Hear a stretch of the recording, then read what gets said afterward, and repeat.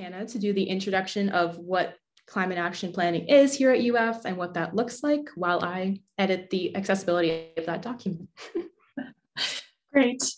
Okay, well, I'm going to try and go through this relatively quickly. So I'm going to talk about the climate action plan and how academics fits into it. But honestly, normally a presentation of this size takes me about 30 to 40 minutes, and I'm going to try and do it in like 5 to 7 minutes. So I'm going to focus really heavily on academics, but if there are more questions about other parts of the plan, we always have time for that too. So let me kick it off with a little short introduction of our office. What does our office do? So the UF Office of Sustainability is located within the administrative side of the university. We're under business affairs, under facility services. And we often work as a connector across campus, bringing people together to work on sustainability initiatives, whether it's related to ecological restoration, economic development, or social equity. We are not the only people working on sustainability on campus in the slightest. Like, there are so many groups working on this, but we often serve as connecting the dots, or starting conversations with the right groups across campus that are working on sustainability efforts and initiatives on campus. So the climate action plan update. Right now, we are excited to be towards the end of our process to update the UF Climate Action Plan, our CAP 2.0. This process was launched in 2021 and January of 2021, but we did have a lot of momentum going into that launch as well. We did community listening sessions over the year 2020. One of them was in person, one of them was virtual, and that really helped launch the momentum for our climate action planning process. So over the past year into 2022, we've been working with working groups to develop recommendations in a variety of areas that relate to climate action on campus. And now, as we're moving into 2022, we're working on that, taking all those recommendations, continuing to refine them and finalize them, and draft a plan for the advisory groups and UF leadership to review. So that's where we're at in the process right now. It might shift a little bit and change depending on how much more revision and approval we need for the implementation plans. But what does the climate action plan cover? So climate action plan can have a different definition at every institution, anywhere you go, but at the University of Florida, we're looking for a campus-wide strategic framework for reducing and mitigating UF's greenhouse gas emissions, as well as supporting the university's academic mission and improving the university's resilience to climate change impacts. So there's a couple different branches of this.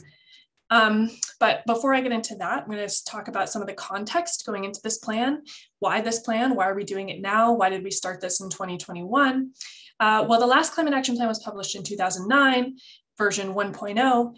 That CAP, since then, we're able to design a CAP 2.0 that builds off of the achievements that were realized from that plan, but also beyond that plan, across operations, academics, transportation, and other groups. It's also really highly aligned with UF's vision. UF is very driven by having a vision for campus and following core values, and the climate action plan fits really well within the stewardship mission piece of UF's vision. And it also brings together several impact areas. It's a collaborative effort across lots of different groups on campus, which, like I said, our office often serves as that kind of connector across campus. So this is really well suited for the way that the university operates and working across groups in these different sectors.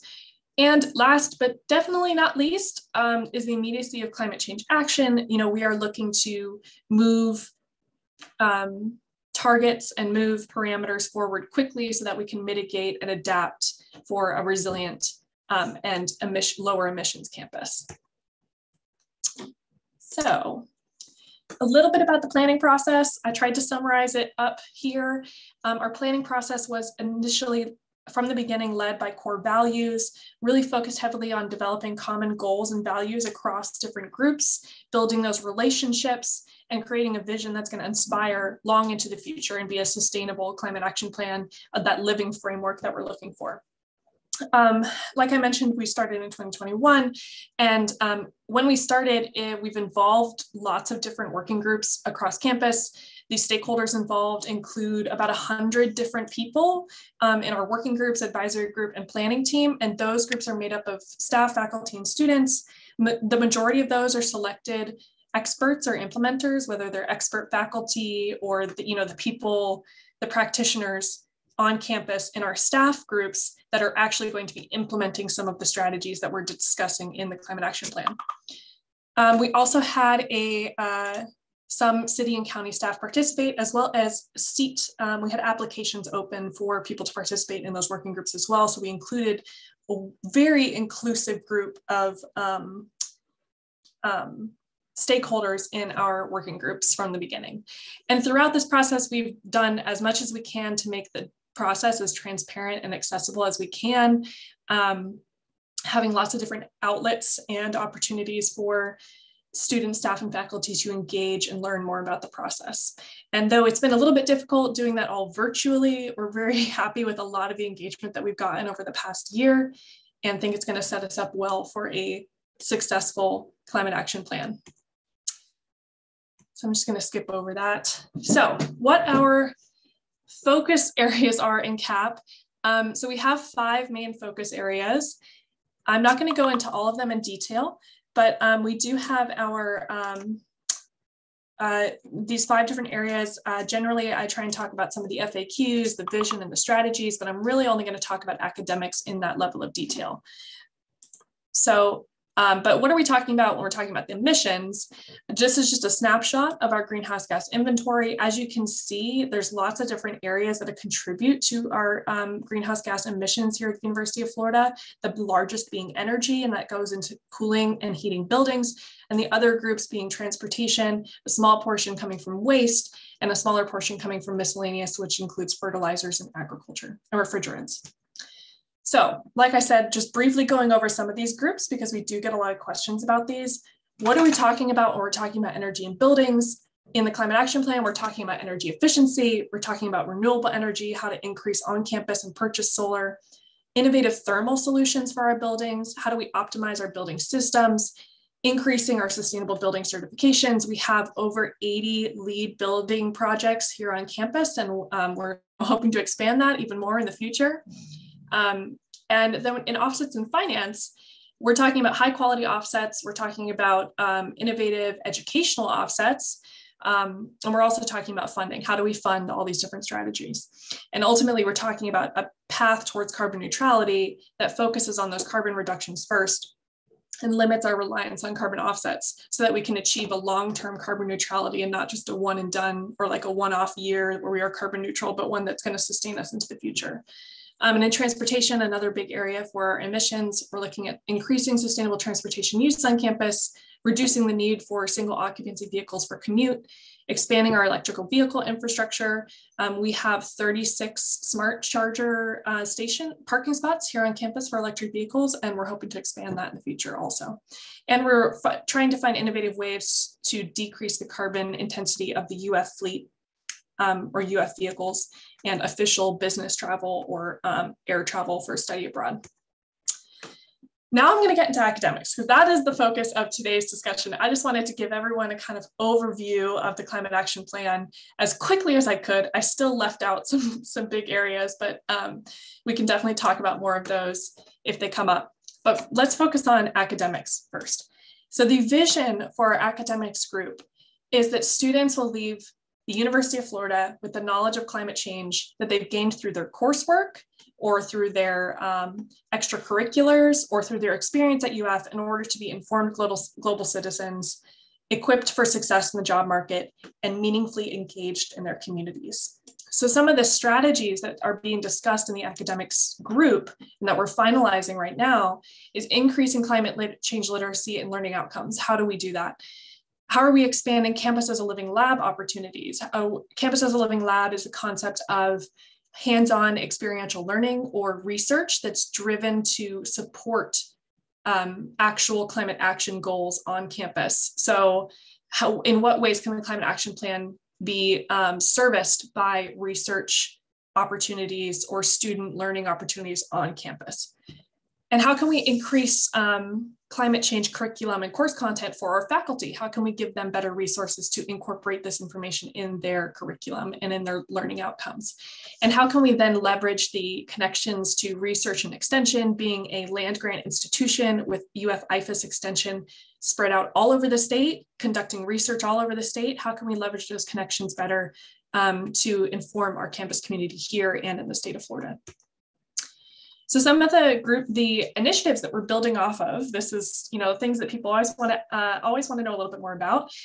What already exists? What are we working with right now? So right now, the University of Florida has over 250, I think it's 240 to 250 undergrad and graduate courses that are sustainability related. Those are available on our website, and I have a link to that at the end of this. There are over 100 courses related to climate change that have been cataloged by the Florida Climate Institute. And there are lots of initiatives that we can build off of in our goals in the Climate Action Plan. There's the Sustainable Development Goals faculty guide that was designed by a group of faculty in 2020, specifically for UF faculty to be able to incorporate the Sustainable Development Goals in their curriculum. There are existing Campus as a Living Lab initiatives that we can build off of. There are dozens of research institutes and centers related to the University of Florida that have access to the kind of research connections that could influence or support climate action goals. And there are, of course, numerous extracurriculars. We have dozens of student orgs that are related to sustainability and climate action.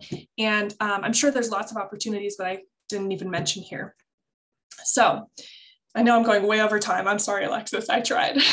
But this is a brief look at the goals that are being outlined in the academic section of the Climate Action Plan. So we're looking for ways to have all undergraduate students receive climate change related curriculum during their time at UF. How are they going to receive increased awareness of climate change related courses? Like I said, we're looking for more opportunities to take advantage of Campus as a Living Lab structures so that we can explore the use of Campus as a Living Lab for contributing to practical solutions that are outlined in CAP for reducing greenhouse gas emissions or other campus challenges related to mitigation or adaptation to climate change. And then we're looking at the scope of UF within an academic sphere as a whole, and how can we demonstrate leadership in advancing climate change solutions, including those that prioritize climate and social justice in the state of Florida and beyond, and leveraging the relationships and connections that we have to research and those organizations across the state. So with that, I have a lot of more resources on here. I'm not going to go into these in detail, and we will definitely send this out to you after this event so that you have all these links on hand. I will briefly mention, because it's just, I have to, we do have UF Campus Earth Week coming up, which is another great opportunity to learn more about CAP and all the things that our office does. And that will be linked at the bottom. That's April 6th to 12th. So I'm going to go back to maybe here and pass it off to Alexis. And you tell me if you want me to move around slides or what you would like me to do. Thank you guys for listening. I think this is a pretty good slide to stay on, considering everyone does have access to the Jamboard now. So I think we can just leave that, or leave it with this slide just for some brainstorming opportunities in the beginning.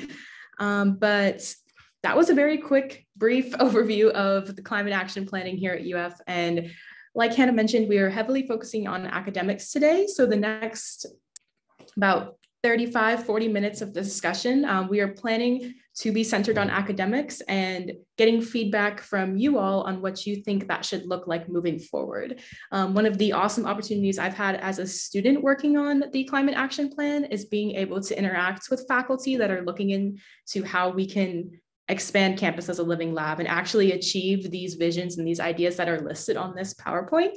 But of course, none of that can happen if students are not willing to participate or on board with these ideas. And if it doesn't benefit students, there really is no purpose.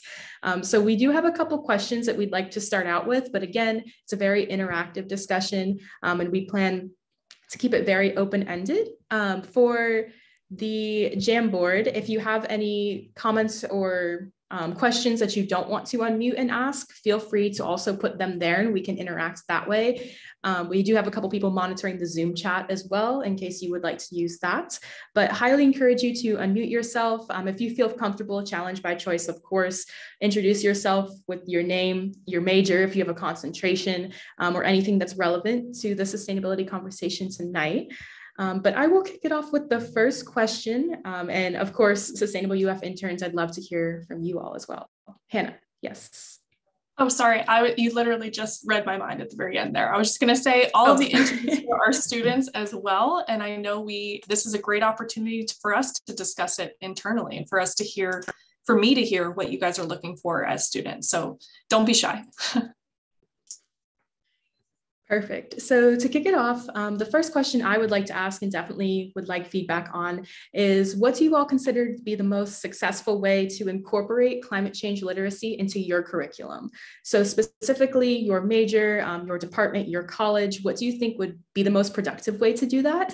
Some of the ideas that have been talked about in the working groups have been obviously influenced by general education requirements here at UF. So incorporating some type of climate change requirement there. There's also been conversation about modifying the Quest courses so that they have a climate change component.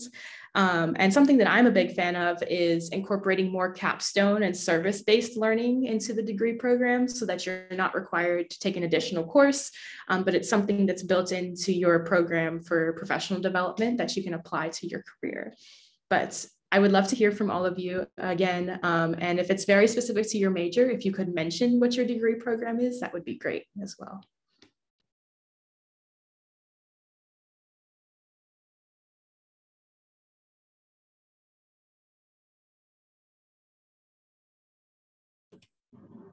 I'm actually just going to second the suggestion that Alex brought up. I'm Diego. I'm an second year environmental science student.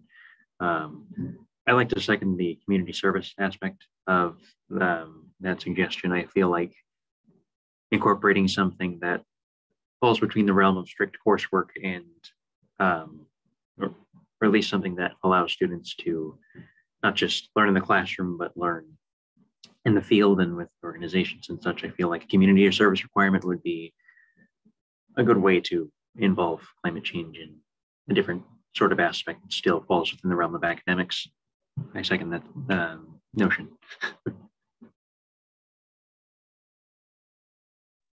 Okay.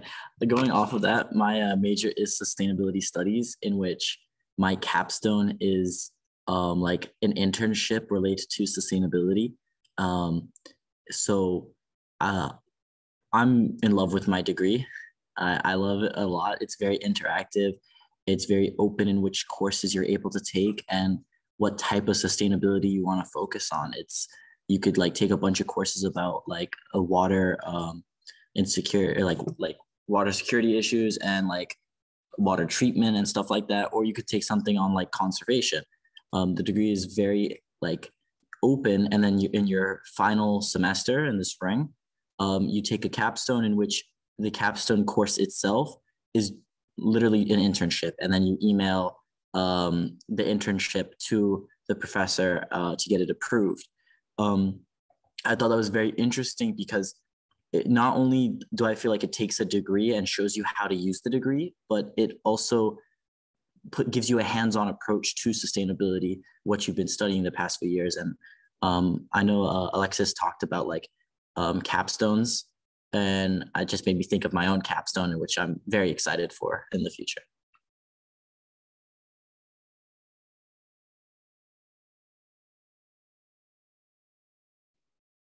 Awesome. Yeah, I second that, Mohammed. I think capstones are really awesome. And for the degree plans that don't have capstones incorporated, I would love to see that, honestly. I think even outside of this conversation, they're very valuable. But something I did want to ask and just see if there was any feedback on was research credit. So on the Jamboard, you'll see the three kind of topics are coursework, pro-devs, and extracurriculars. Pro-devs meaning professional development opportunities. I left that very broad because that looks very different for a lot of different students. So I didn't want to narrow that down. But I am a third-year environmental science student, but I have a heavy focus in the veterinary health science realm as well. So it's interesting for me because a lot of my coursework has been outside of sustainability studies, and it is not talked about, I don't feel, enough or a lot at all. And there's definitely ways that I think it could be within One Health and just a bunch of different ways that you can make those intersections. But something that's very popular within that area of study is earning credit for research. So that was something that I was thinking about, was if there was a way that UF could encourage students, even if it's just for one semester, to participate in research credit that has some type of connection to climate change. I think there's a lot of ways that different majors and degrees can create a connection within sustainability. Obviously, it's more direct in STEM fields because it does often play into the core science of it. But I think as well as business and many other areas, as Mohammed, you were mentioning, even within sustainability studies itself, it takes a lot of different turns. And again, that's another opportunity for students to do something outside of the classroom, get out of a textbook and really understand what it means to apply it to their field. So I didn't know if anyone had any experience with research credits or anything in that nature. Also wanted to talk about the intersectionality of it. But if you do, I'd love to hear from you. Yeah, I can actually share. I'm doing research right now. It's an independent project and it's in sustainability and psychology. I'm just working with I'm working with a nonprofit, the Graham Center, and my professor. And we're essentially trying to answer the question, what type of messaging gets people to act more sustainably? What is the most effective way to communicate that? So it was really a cool combination of all of my interests. And I think sometimes research, like getting into research, can be really intimidating. So I feel like any way that the university could bring it down a level just to make it more accessible. I really like the idea of short-term research because a lot of the labs on campus really like emphasize, oh, we want you to commit for 2 semesters, a year or two. And sometimes people that aren't necessarily going to go into research as their career might feel like that's not for them. So maybe an opportunity that's more like just a designated, here's a period of mentored research in whatever kind of interdisciplinary field. I think that would be a really cool idea for either degree programs to implement or different departments. I feel like there's room for it anywhere though.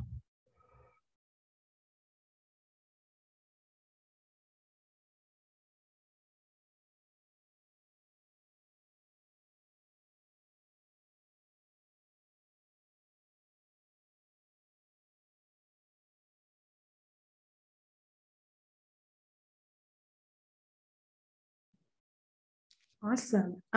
Moving forward a little bit, kind of switching gears, I wanted to pass it off to Mohammed to ask the next question.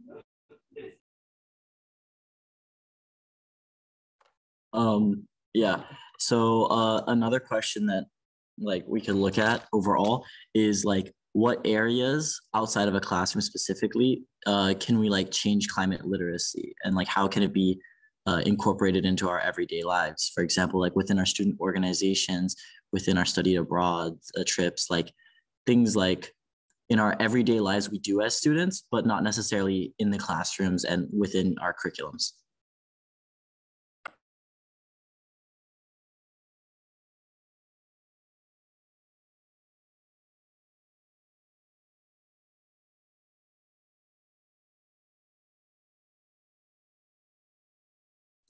I guess I can kind of take a stab at this one.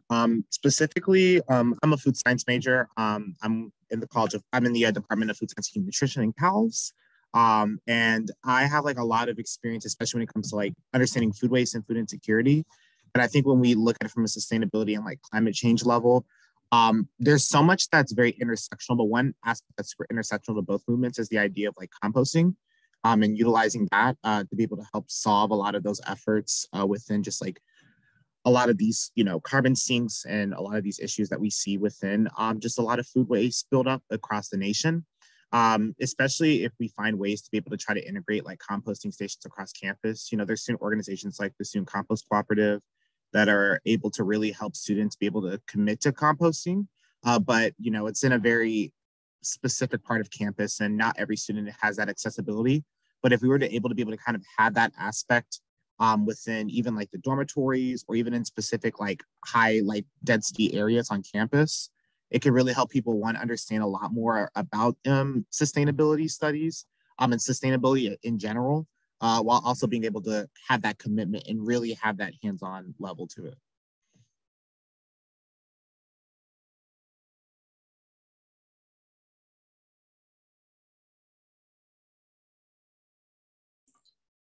I'm wondering, okay, first of all, can I just say how cool it is that we have so many people from different majors in this one conversation about academics? I just think that's so impressive and just speaks to the nature of climate action and how intersectional it is. But I'm sure all of you are involved with student orgs yourself. Can anyone speak to groups that they are involved with they think like should be center to some of these conversations?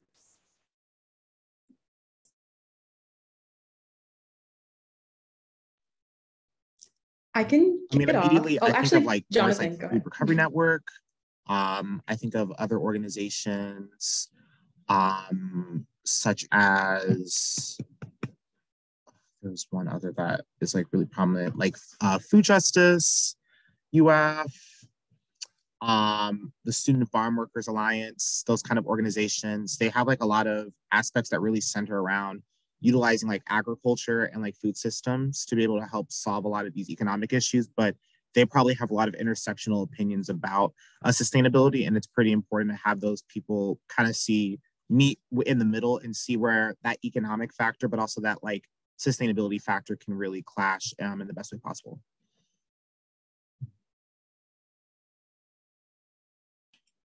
Another organization that I've been recently involved with that I believe, Hannah, you had just gave a presentation with them, the Students for the New Urbanism. That organization I feel like should be more prominent in the sustainability conversation, because obviously with the rapidly accelerating trend of people moving towards urban areas, and the way we design our cities and densely populated areas in terms of roads and accommodating for that amount of people, I feel like that has to be part of the sustainability conversation, since that, again, that's where people live and that's where quality of life is going to be highly measured, but also where a lot of waste and emissions originate from. So I feel like having that, or at least an urbanism component in the sustainability conversation, needs to be highlighted to a greater degree.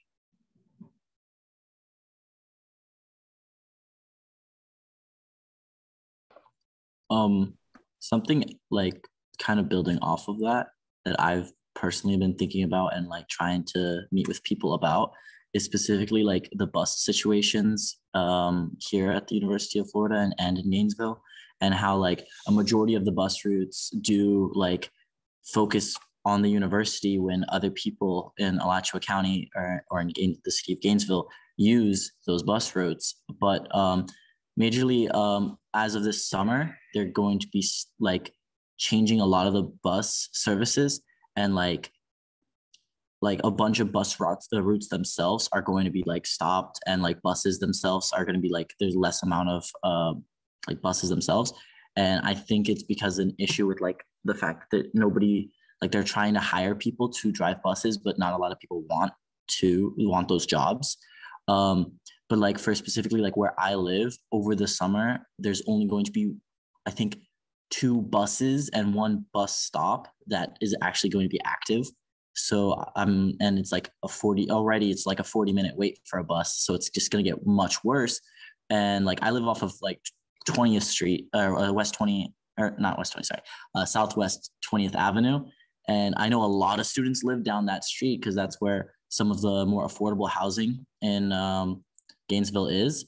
So it was very interesting for me. And I want to see, like, I was talking to like my friends who sit on like the RTS advisory boards. And I wanted to see like what the university is doing in the future, and like what Gainesville, like both of them together, are doing in the future to try to like make transportation in general more accessible and more sustainable. Because even though we do pay for these buses, a lot of students still do drive to school, and like a lot of students complain, oh, there's not enough parking. But I genuinely think that the bus systems are underutilized, and then they get underfunded, and then we don't have enough buses for the other students. But yeah.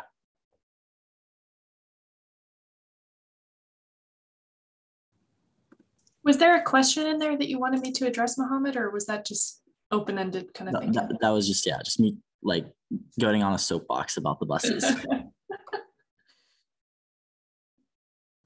I think there's a lot of academic, maybe campus as a living lab opportunities in transportation. It's a gnarly, complicated issue with a lot of social implications, economic implications, psychological implications. Like there's a lot wrapped up into transportation. So it's a really fascinating one.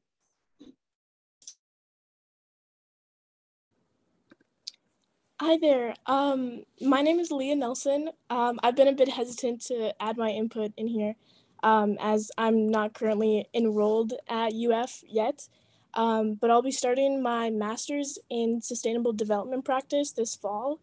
I'm not very well versed in UF campus organizations or Gainesville life, but I'm just really here to learn more about sustainable UF's practices.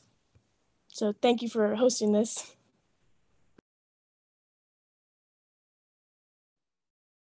That's awesome. One, so happy to have you here. And I think transitioning into the third question is something that I've been trying to think a lot more about, as well as a lot of these conversations have focused on undergraduate students, and a lot of our engagement is with undergraduate students. But I think there's a lot of potential for professional schools at UF and graduate programs to also be more heavily involved in a lot of these initiatives, and that there's a need for it. Especially, I can really only speak for the fields that I've had interactions with, but it's definitely with COVID-19 and a lot of the other issues that we faced in the past couple of years, been interesting to see the reactions from the field of medicine and healthcare in terms of sustainability efforts and waste generation, and obviously trying to keep everything sanitary at the same time. So no, it's awesome to have more graduate input. I love that. But Chloe, I'll popcorn it to you to transition to the third question. Yeah. Sorry, I need to open the notes. So my question is based on my field. I thought it would be interesting to talk about it. So psychology is typically used to answer why questions about human nature. So I was wondering if you all had any ideas about how we could apply this field to study climate change efforts. What kind of phenomena could we try to explain with sustainability psychology?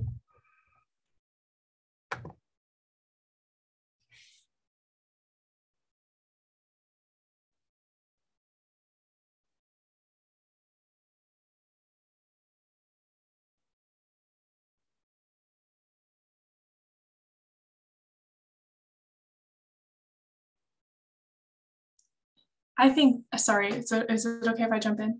Of course. Okay. I think in my experience, it often comes down to moving people to take action. And I often get that question in my head, like why I talk to so many passionate students and so many passionate groups, but getting them to move to taking action or getting directly involved somehow is a difficult hurdle to overcome. So that's a question that I come back to. It's like, why don't people take that extra step? What barriers are they experiencing? And I know it's probably different for every person, but it does make me think of academics. I feel like there's probably more barriers than other things that maybe you can control in your life. So what are those barriers in academics that stop you from being able to engage with climate action curriculum or climate action courses or research or whatever it is? I think oops, sorry. No, go ahead. I was going to ask, just could you repeat the question? Because I'll make sure that I'm like not going off track. Yeah. My question was about psychology. So how could we use psychology as a field of study to address questions about climate change efforts? Essentially, what are the why questions that we don't know the answers to yet? Yeah, I think immediately when I think of like the psychological aspects to it, I immediately think about just like the behaviors that humans especially do when it comes to just like us being comfortable and committing to a lot of these like unsustainable actions, especially because we've lived this entire life where we never really had we never asked these like critical questions about, well, why do I use this product, or why don't I cut up, the soda can, like little plastic things, or why don't I do these kinds of things? Because again, it's something that it's just, there's a level of privilege that comes with that. And I think if we were able to really gear our kind of efforts, especially within sustainability, and making sure that people truly like change their methods of how they behave and how they think and how they perceive these aspects within sustainability, I think you could have a bigger reach and a more successful opportunity to really impact the efforts of that, and also making sure that that is way more receptive within academia. Yeah, that's definitely a great answer. People being comfortable kind of in their own way of thinking. So I think academics has like this opportunity to educate people. And I think what we try and do at Sustainable UF is we focus on like actionable items. So calling people to do something specific, reasonable, and making sure that it's not like too abstract. And I think that kind of helps make it more like an accessible change, something that feels realistic.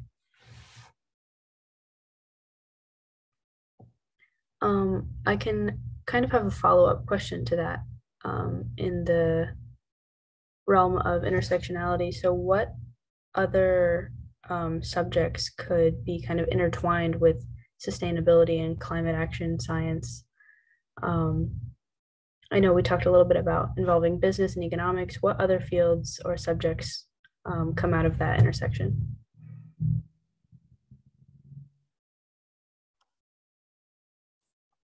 Personally, I think everything relates to sustainability, and especially going forward in the future, with a future that is so uncertain with climate change. I think every aspect of every degree has to be looked at with sustainability in mind. I've taken a lot of geography classes, and like a lot of the things, and like currently I'm in a climatology class, and it's very interesting because it talks about like studying the data over like decades, and you see that like everything is related, like how health is related to climate change, all basic science related to climate change. Business, you're going to see a lot of like different things within business and economics where certain resources are going to become scarcer and it's going to be harder to get things. So that's related to climate change. I just think everything is related to climate change, and I would think it would be very interesting if every like college had like sustainability related courses. I know like a lot of them already do, but I've been like having it like kind of like mandatory into like built into the degree itself, because like personally I can't see someone going into business without thinking of sustainability and thinking like, how in 20 years from now will a business be affected with the current way that climate change is developing and things like that. But yeah, that's just like my 2 cents on it.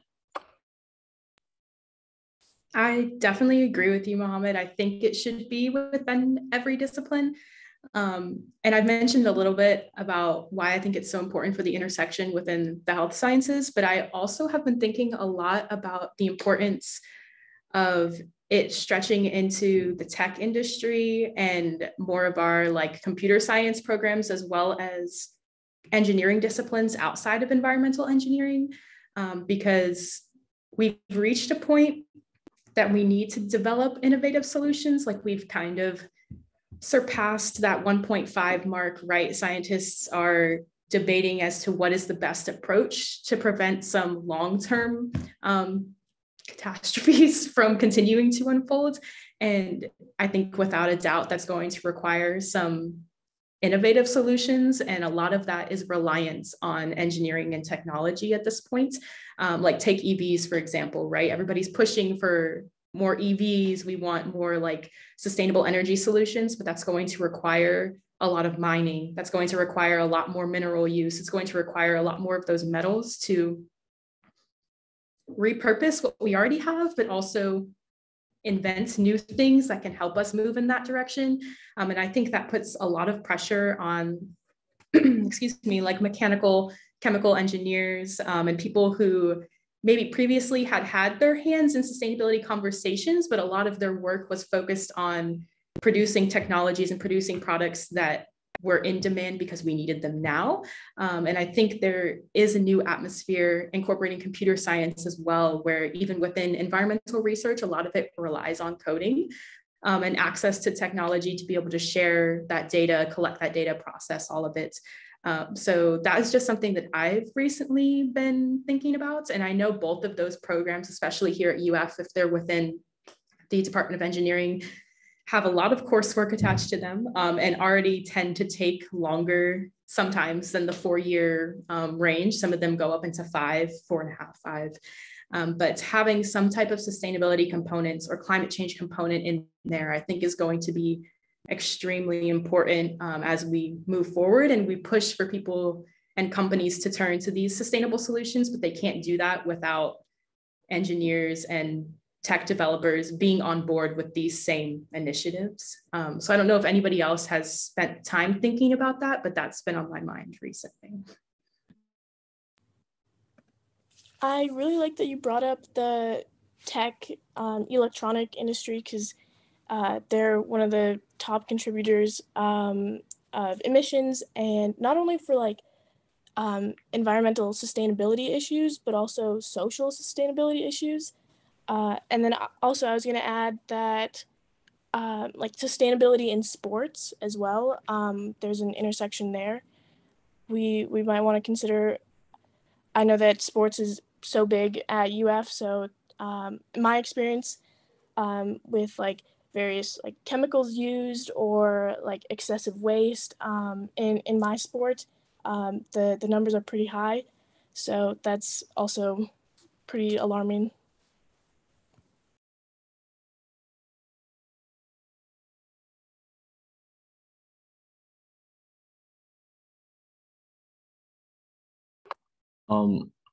Talking like about the waste and like I took this in a class recently about like the tech industry, and like there's arguments like, oh well, we need to develop more tech for sustainability and stuff like that, but we learned a lot that tech itself is very not sustainable, and the amount of waste created from technology in general is ridiculous. Like it's a lot of it is not recyclable and reusable.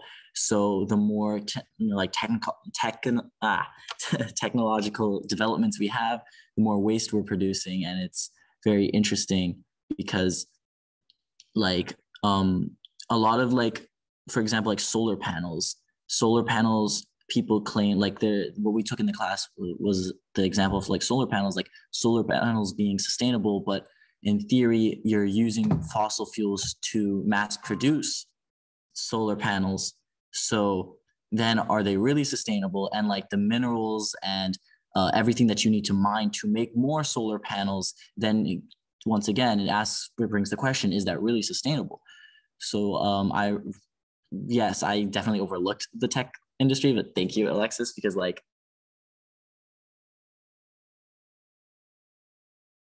and like focus more on sustainability, because it as like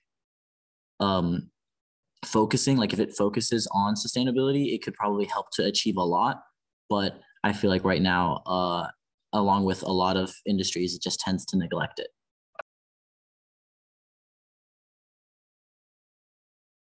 Yeah, I feel like that's definitely an interesting point. I didn't necessarily think about it that way. In my environmental science class, we had a framework that kind of proposed photovoltaic cells and solar energy as kind of one of the most prominent like ways that we could rely on energy in the future. And there's some updates on that kind of technology that harness it in a different way. But I feel like if we try and get more and more perspectives and more people on these ideas, we can be really deliberate about the choices we make. I feel like we're mostly talking about energy efficiency, but I feel like if we try to value or like understand the value of everything that we have now, like in the resource, we're talking about mining and fossil fuels. So if we consider like how important each of these decisions are, I guess I'm coming at it from a social psychological angle, but I think it's like in tandem with incorporating sustainability into every kind of field. So if you have someone trying to answer the engineering feats question of how do we possibly make something more efficient, um, at the same time as how do we make sure that we're not basically reinventing a wheel in a way that is not actually more efficient. So having more and more people involved, I think, is an interesting solution. But how do we realistically convince everyone this is important? I don't know, but something to think about, I guess. I definitely could hop onto this. Again, being like in the food science industry, a lot of the misconception is it's just that we're always talking about food, but being like in the food science, like just being in that industry, there's so much that goes into it, whether it's like packaging, whether it's the manufacturing process, whether it's the distribution process that we have to analyze when creating these types of products. And there's so much of like within that industry that really intersects like everything within sustainability, especially when it comes to, with the rise of, sustainable packaging, and being able to really think outside the box with like things like bamboo straws, or making sure that there's some sort of compostable material, or biodegradable materials. There's so much that like really we see within our industry where we're really making a lot of pushes within sustainability. But we still kind of have those struggles because we still kind of use a lot of these archaic processes, that just to be able to produce certain foodstuffs that many Americans would consume. But in the end, they're not very good when it comes to, again, carbon emissions, and especially analyzing it from just the food waste perspective.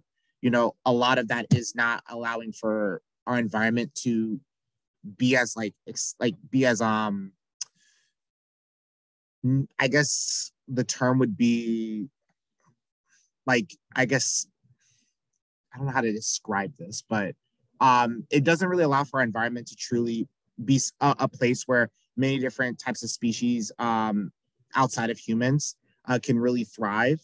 And I think that that's something that we have to take into account. And I think that that's why it's super interdisciplinary, and why we see sustainability be such a big thing within my practices as a food scientist, but just like within the food industry as a whole.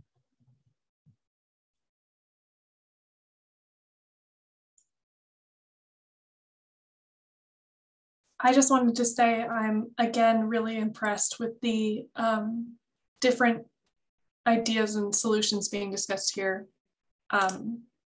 As students and just a younger generation, being able to see all the nuance and complications of and overlaps of these climate change solutions or sustainability issues is really impressive. And I'm very proud that you guys are at the University of Florida. I wanted to jump over to a resource that I often share in many of my presentations. I know Alexis is probably going to cut us off soon. We're going to wrap up quickly, but this is just a tool that it was lovingly shared on from some of my favorite climate change communicators and researchers. And if you are looking for a little bit of inspiration in your climate change or sustainability journey, I recommend this little tool to everyone. Sorry. Yes. No, yeah, I absolutely love that tool. And I'm also probably Dr. Ayanna Elizabeth Johnson's biggest fan. If you don't know who that is, please go to the Climate Institute, get her book, watch her TED Talks. She's phenomenal.